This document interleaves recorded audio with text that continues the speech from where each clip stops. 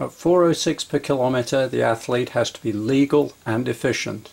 Her eyes are up to the horizon, shoulders low and relaxed. The arm pivots from the shoulder with the elbow at a 90-degree angle. The hand goes into the back pocket and back up in front of the straps of the shirt. The leg lands so that the heel is almost directly underneath the belly button.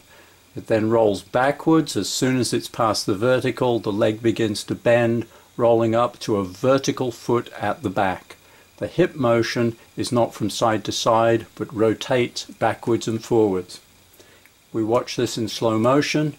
We can see the hand position reaches a maximum just behind the short, and the rear leg then bends and goes up to a full vertical on the back foot.